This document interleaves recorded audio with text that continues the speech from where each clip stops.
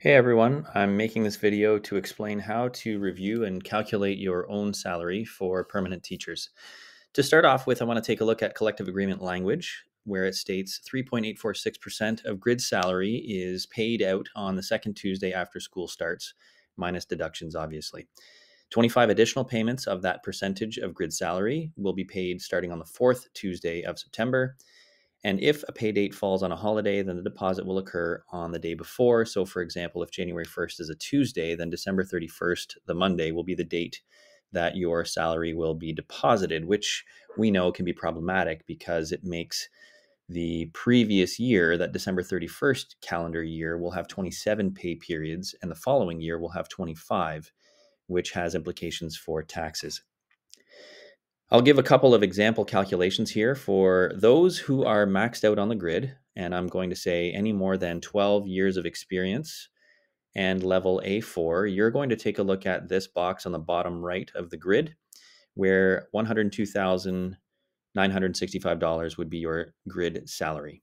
And you remain at that step from August to September. There is no raise. And again, this is the September 1st, 2021 grid, which is the most accurate one we have because we did not sign an agreement starting September the 1st of 2022. We do not have a grid increase yet. To calculate your salary, and if you want to take a look at your pay stub, you can see under earnings, under description where it says regular salary, you'll see a current value. How do you get that value? Well, you take the grid number and you divide it by 26. That's it. The collective agreement states that it's 3.846%. But as you can see, if you multiply the max number on the grid by that percentage, you get this number, right? 3,960.03. In actuality, what's deposited is slightly higher, 16 cents higher.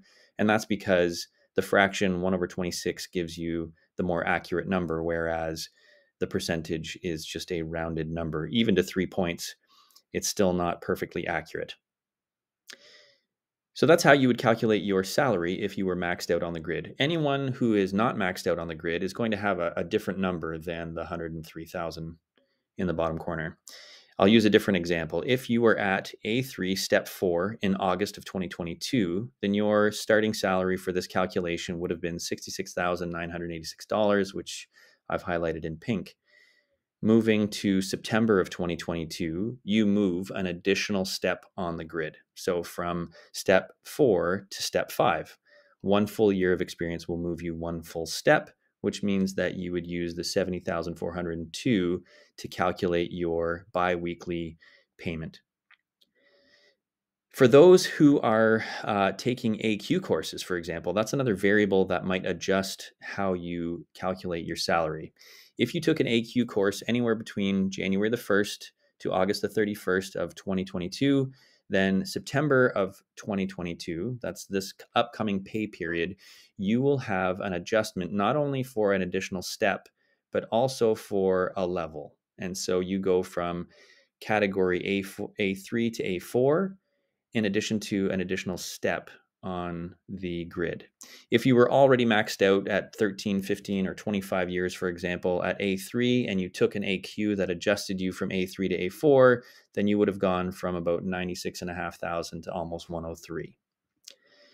For that reason, it is incredibly important that you report to the board as soon as possible if you take an AQ course that adjusts your QECO rating. If you're already at A4 and you're already at max, the only way to change would be to get a master's degree, or if we have a centrally bargained raise, which is a percentage applied to all cells on the grid. The last raise we got was 1%, and that happened between September 1st of 2020 to September 1st of 2021. If you have any other questions as a permanent teacher, you may reach out. If you can't figure out how to use this particular document to calculate and compare what you were earning in August to what you're going to be getting this upcoming September pay period.